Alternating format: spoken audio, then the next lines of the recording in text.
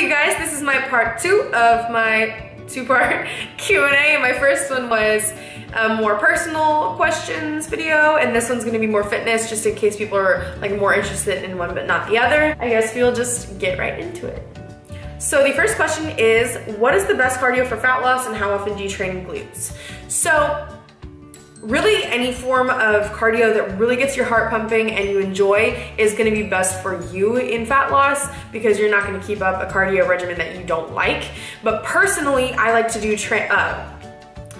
what was I even gonna say? Personally, I like to do sprints on the treadmill because time goes by really quickly when you're doing HIIT. Or I like to take a spin class, which burns up to like 800 calories in 45 minutes for me sometimes.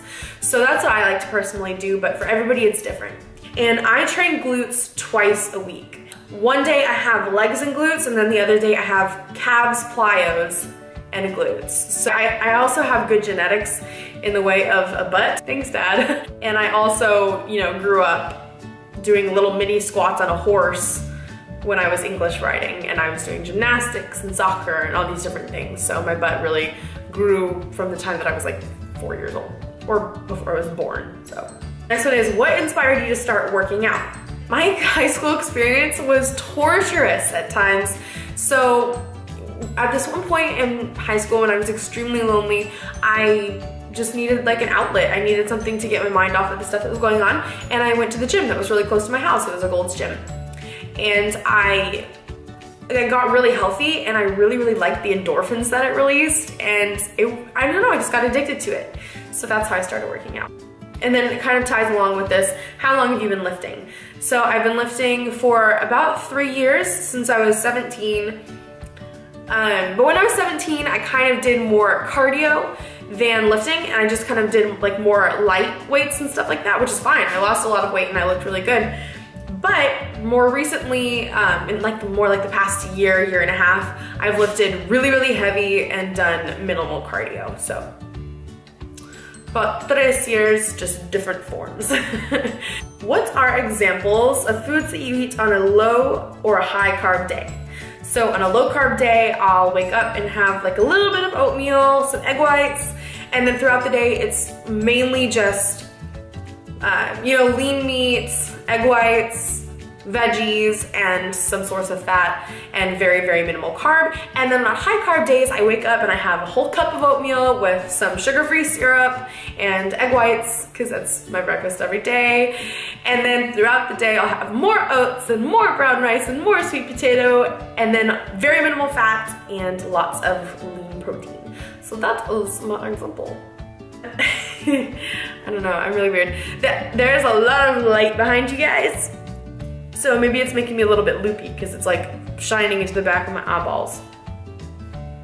On to the next one. Do you plan on keeping this channel after your show? Yes, I do.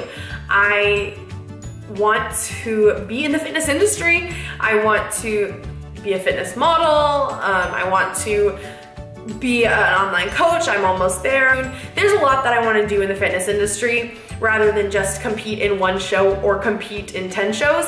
I have a lot that I really want to do in the fitness industry. So I think that YouTube is a great way for me to connect with other people in the community. So yes, I will absolutely be making videos after the show, and hopefully they will only get better. So that's my answer to that one. And the last question will be, what supplements do you take? So I am gonna make a in-depth video about this. I actually filmed an entire like 18-minute video about why, when, and what I take, and then my camera died and deleted the video. So I'll make that another day. But just to give you a brief idea of what supplements I take a multivitamin, a few other vitamins like fish oil, stuff like that. And then I also take BCAAs, pre-workout, sometimes glutamine, sometimes protein, it just depends. That will conclude this fitness Q&A. I hope that you guys enjoyed. Thank you guys so much for watching if you made it to the end of the video, even though it's not that long. I have like ADD, like I have the attention span of a goldfish. I actually think goldfish have better attention spans than human beings nowadays, which is really sad. But you get what I'm saying. I click from video to video to video. So if you made it this long, thank you so much. I will be back in a few days with another video, and I will see you guys soon. Bye.